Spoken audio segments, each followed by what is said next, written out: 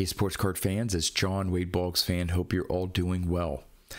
Over the last 3 years, I have evolved in terms of my vintage baseball card collection. When I first started off, my goal or mindset was to obtain collector grade copies of Hall of Famers. Now, if you're not familiar with that term collector grade, that means that if a card is from the 1970s, the collector grade would be a PSA 7. If a card's from the 1960s, it would be a PSA 6, and so on.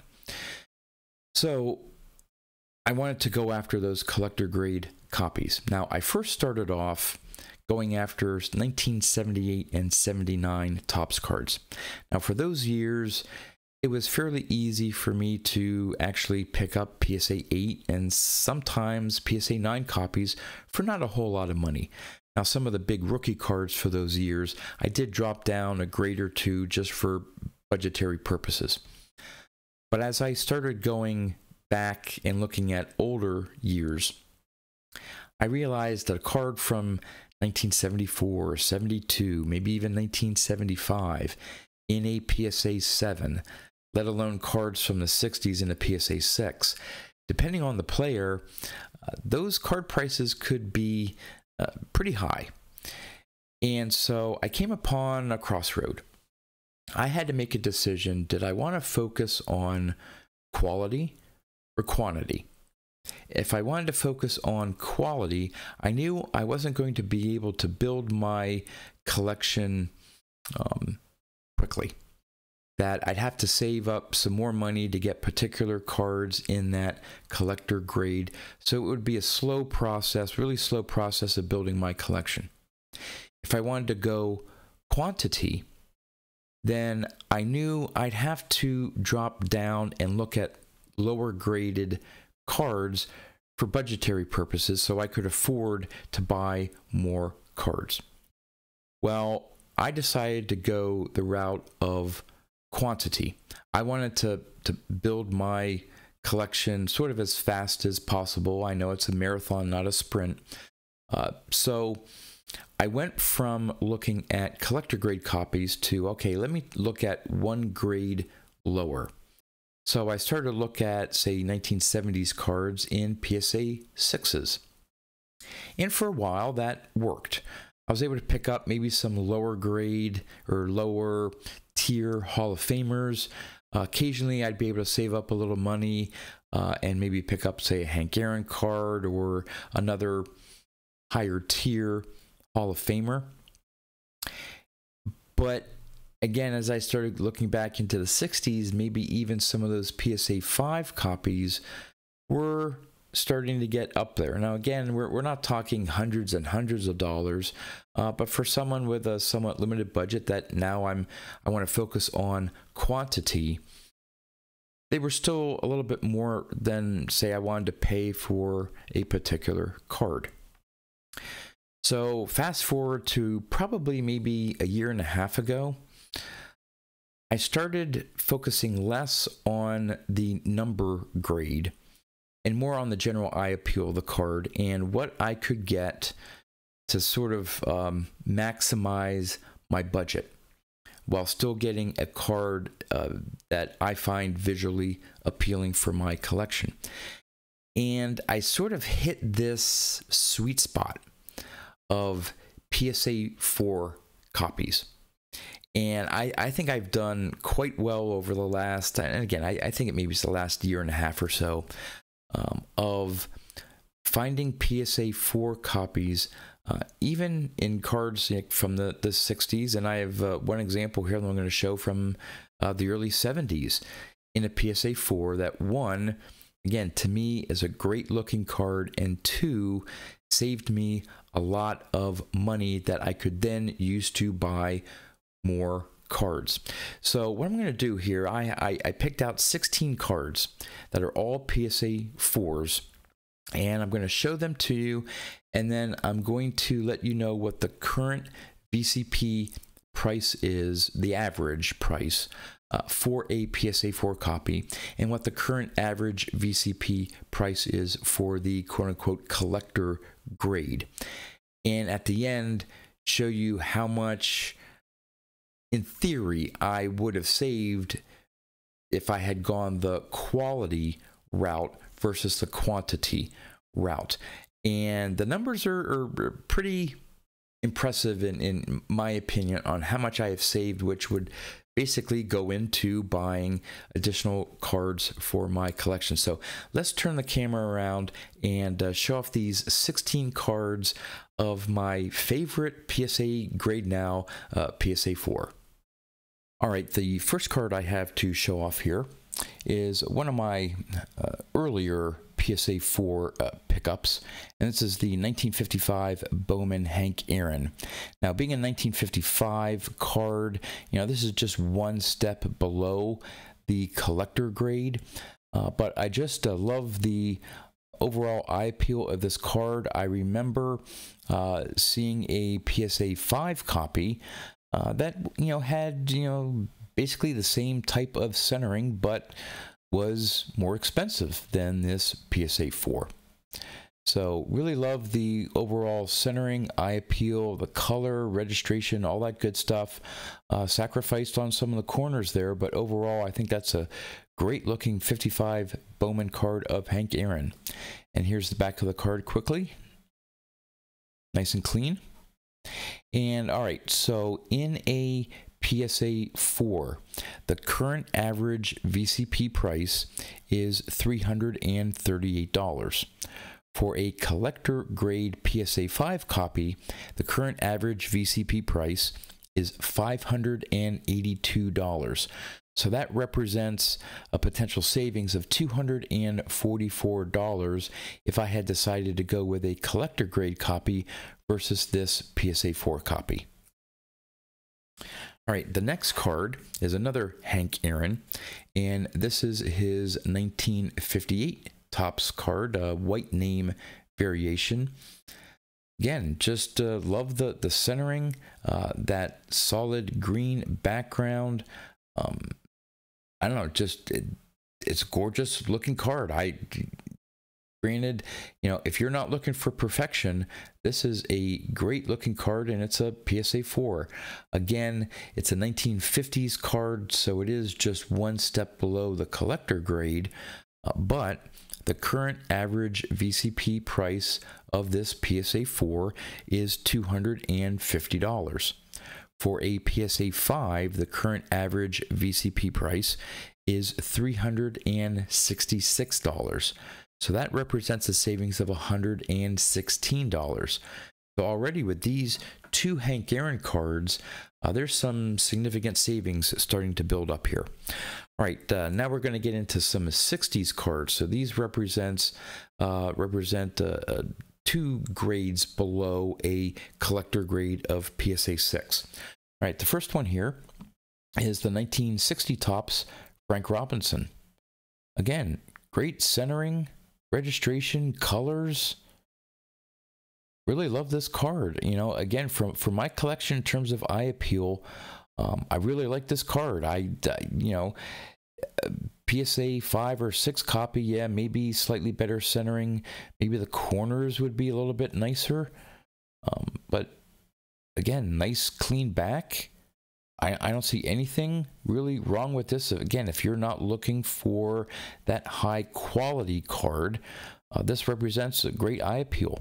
And so for a PSA 4 copy of this 60 Topps Frank Robinson, the current average VCP price is $52. In a PSA 6 copy, the average VCP price is $114. So it represents a $62 savings that I could, in theory, use to buy additional cards. All right, the next one here starts a group of a few 1961 Topps cards. The first one is the Whitey Ford.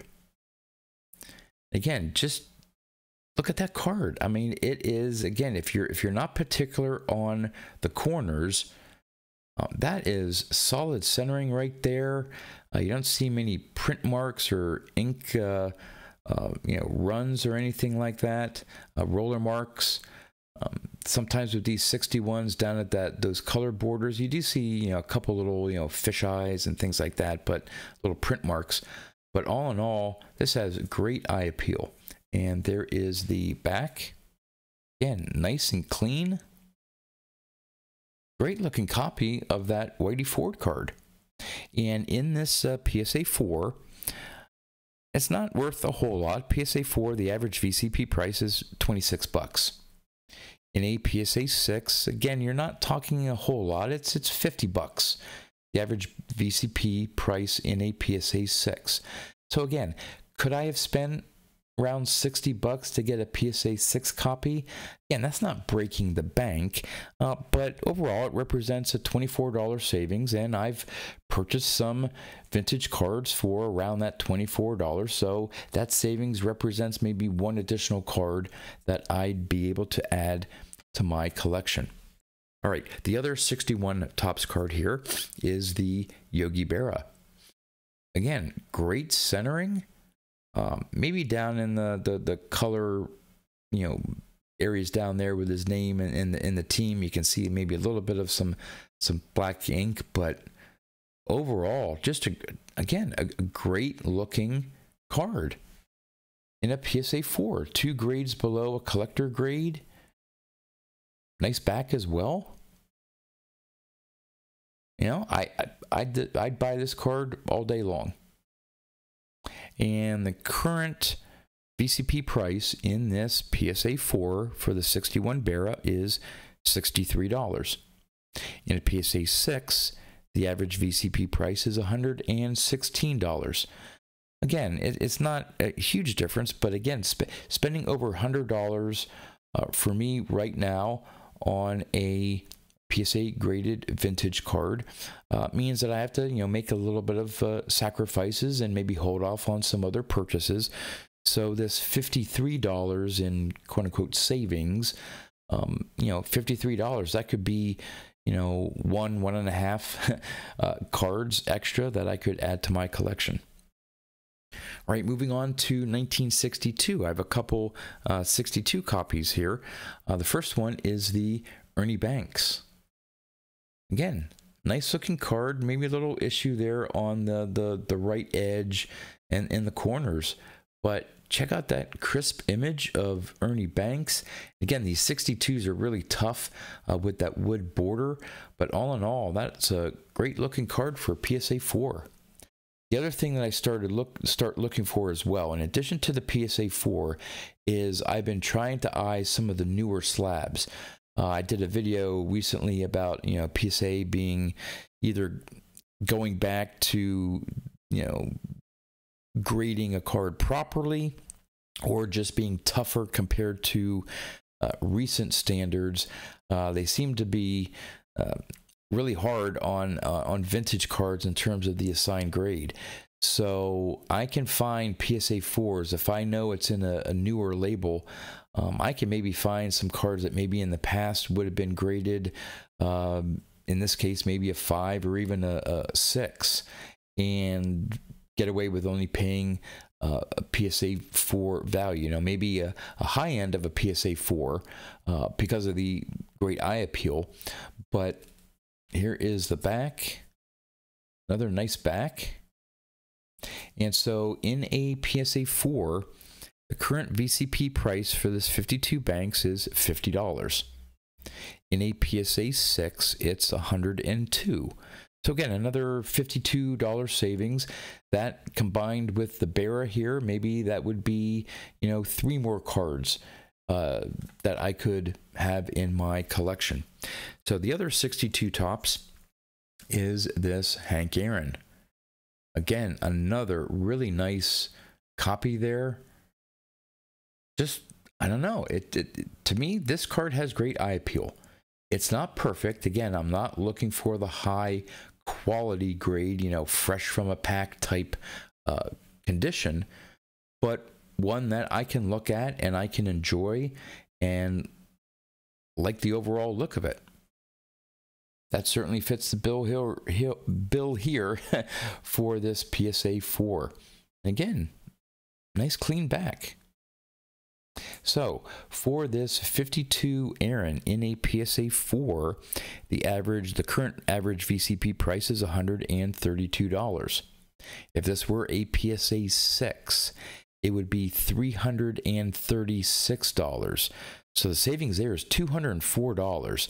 That represents a significant savings that, again, I can put toward more vintage cards for my collection. All right, on to a 1963 Topps card. This is the Power Plus, featuring two great Hall of Famers, Ernie Banks and Hank Aaron, in a PSA 4. You know, these 63s with that bottom, color, bottom border there, very sensitive to chipping. This one does have a crease in it, but it still retains a lot of the color of the border, and the centering's great. Great images. The colors just pop on this card. Here is the back. Sacrificed a little bit on the back, a little bit off center, but all in all, generally a clean back. And in a PSA 4, this 63 Topps Power Plus goes for $75. If this was a PSA 6, it would be $129. Again, could I afford to spend like $130 for this card? I could, but the savings of $54 between the two conditions, the 4 to the 6, means that I could spend that $54 on another card. All right, here's another big savings. The 64 Topps Pete Rose. Probably one of my favorite Pete Rose cards. Again, big hobby favorite, especially over his rookie card. Look at the centering on that. There are some, maybe a little bit of issues. There's a little bit of discoloring there on that border, but I don't look at that border. I mean, that's where my focus is. And this overall centering, to me, this is a great copy. I'm not worried about those two corners. Again, quality is not a high priority for me now. It's the quantity. And there's the back. Again, nice clean back. Nice, standard 64 Topps back. In this PSA 4, this card is currently going for $253. If this was a PSA 6, I'd have to spend right now, on average, $572. So that represents a $319 difference, which is the biggest difference between the PSA 4 grade and the collector grade of the ones I've shown off so far. So that $319 can go a long way in adding more cards to my collection. All right, keeping this going here. 1965 Topps Steve Carlton rookie card. I've talked about this at the last Chicago, I think it was the Chicago National, maybe it was Atlantic City. They're starting to run together. But the same dealer had a PSA 4 and a PSA 5 copy. I put the two side by side, and honestly, I couldn't tell the difference between the two. So why would I spend more money on a PSA 5 copy when I can pick up this PSA 4 and have just as nice of a card in terms of how I see the eye appeal of this? Here's the back. Nice back as well. So for this PSA 4 Carlton rookie card, $137 in a PSA 4. In a PSA 6, the price jumps to $252. So that's a savings of $115. That could be 2 or 3 additional cards right there. The next card is one that, again, for whatever reason, I had in my mind I wanted to get in a PSA 5. I figured it wouldn't cost me too much to get a PSA 5 copy of this, one grade lower than a collector grade, but I just couldn't find one that met my eye appeal test. They were all off center, or they wanted, you know, a really high price for the 5, and so I settled on this PSA 4. It's the 66 Topps Jim Palmer rookie card. And you know, again, I didn't spend a whole lot of money on it because it is a PSA 4. But honestly, when I compared it to a lot of the PSA 5s that were on eBay at the time, and I looked for this card for a few months and just wasn't happy with the PSA 5s. And so by getting this PSA 4, currently, the average price of this Palmer rookie is $81. In a PSA 6, again, which I wasn't looking at PSA 6s, maybe PSA 5s, but in a PSA 6, the collector grade of this Palmer rookie is $164. So that's an $83 difference. It's double the price going from a 4 to a 6. So right there, like I said, depending on the player, you know, it could be 2 additional cards for my collection. All right, 1968 Topps. I love this Tom Seaver. And fairly recent pickup. Again, I was looking at some PSA 5s. PSA 5s weren't overly expensive. I had some money sort of set aside that I said, okay, well, I can maybe spend a little bit more picking up a PSA 5, but I saw this PSA 4 and I said, I got to go after it. Just everything about it I love. It's not perfect, but for me, I love this PSA 4. And again, it's a newer slab, so I think maybe they were, you know, a little bit critical in the grade. Could this have been a 5 a few years ago if it was sent in for grading? Possibly. Here is the back. Again, overall centering is nice. I'm very happy, very, very happy with this PSA 4. Now, the current VCP price, the average price for a PSA 4 of this 68 Seaver is $56. In a PSA 6, it's only $117. So we're talking about a $61 savings. Again, a little bit more than double going from a 4 to a 6. But again, that's $61 that I have in my budget that I could spend on other cards. So let me move these away here a little bit. I'm sort of running out of room with the camera here. So let's keep those up there and look at this 1969 Topps Johnny Bench. This was another one that I was struggling to find a well-centered copy. This is a very popular card of Johnny Bench. His first solo card, the Rookie Cup.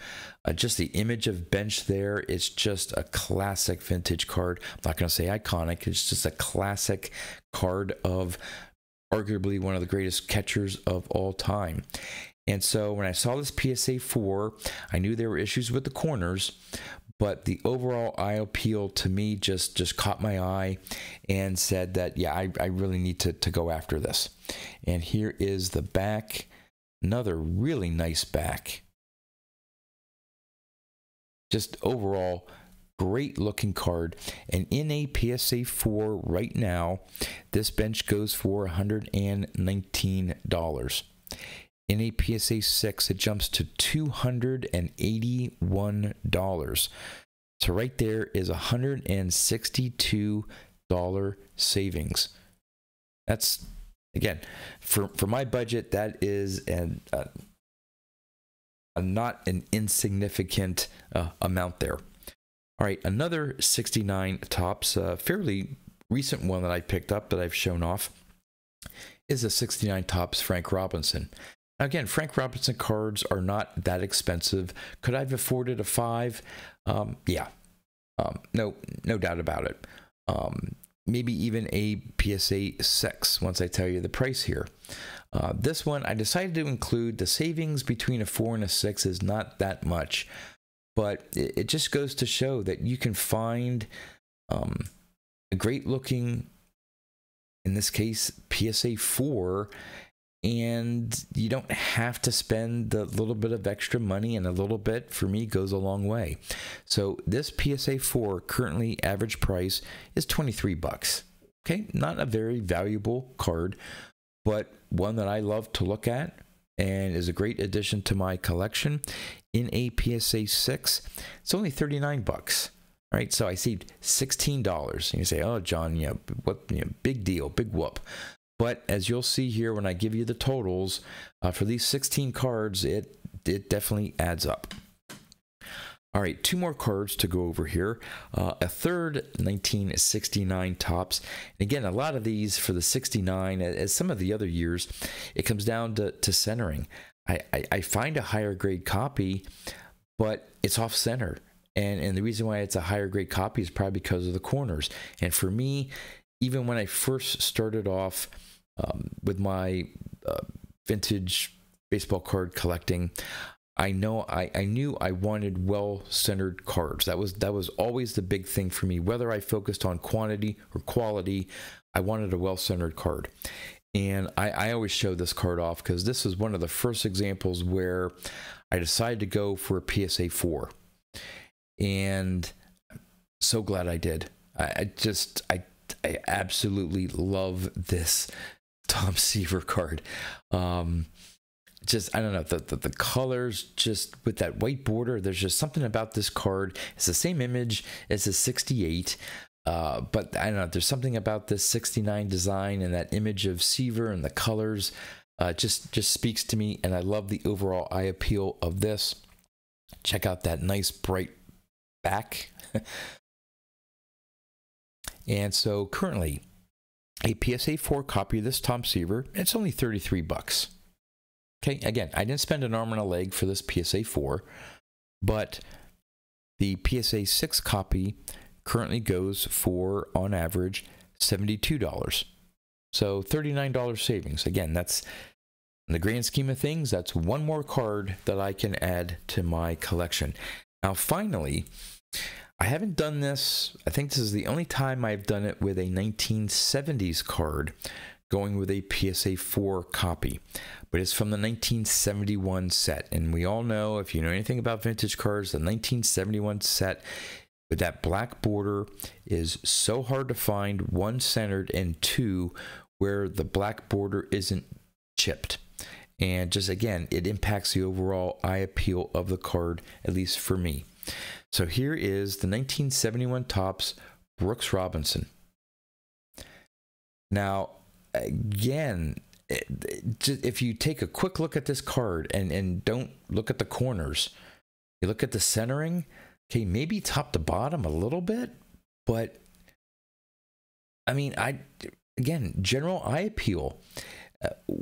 Any issues that the corners have, it's not because of, you don't see any of the cardboard. It's I don't know, this particular copy, the issues with the corners are so faint that it retains the black border overall in the card. And so when I saw this PSA 4 copy, I was like, man, I have to pick that up, because again, I can get it for cheaper than a PSA 5 or PSA 6, or heaven forbid trying to go for a PSA 7 copy. Case in point, this PSA 4, the average price is 30 bucks. Definitely within my wheelhouse of picking up a vintage baseball card of Brooks Robinson. A PSA 7 in this 71 Topps card is $162. So again, if I was focused on that collector grade, I would have had to save up for quite a while to afford this Brooks Robinson. But by going for this PSA 4 copy, I essentially saved $132, which definitely could go for either a big Hall of Famer or multiple additional vintage cards for my collection. So as a summary, these 16 cards in a PSA 4, all 16 cards total $1,718, the average VCP price for a PSA 4. If I were to pay, again, right now, I don't know what they were back when I bought these cards, but currently, if I were to spend the money to get a collector grade, so if this was a PSA 7, all those 6s were in PSA 6s, I spent that money right now, I would have had to spend $3,454. So basically, for these 16 cards, my savings is $1,736. Basically, I spent half of what I had to by going the lower grade route, these PSA 4s, than I would have if I had gone for the collector grade copy. Now think to yourself, what could you buy with $1,736 to add to your vintage collection? I'm sure you could pick up quite a good number, if you were looking for quantity, quite a good number of vintage baseball cards. Or you could say, hey, that $1,700 could pick up a really nice, high quality card of a vintage Hall of Famer. Would love to know in the comments where you fall in your vintage baseball card collecting. Are you more focused on quantity or quality? There's no right or wrong answer, whatever your personal preference is, but would love to know in the comments. And if you do focus on quantity, do you have a sweet spot in terms of grade? Do you look to pick up 4s or 3s or maybe 5s, or maybe just you find a card that sort of speaks to you and you love the eye appeal no matter what the grade is, and that's what you pick up? So again, we'd love to know in the comments where you fall in the spectrum and if there is a favorite grade that you have. With that, that's all I have for you. So until next time, thanks for watching.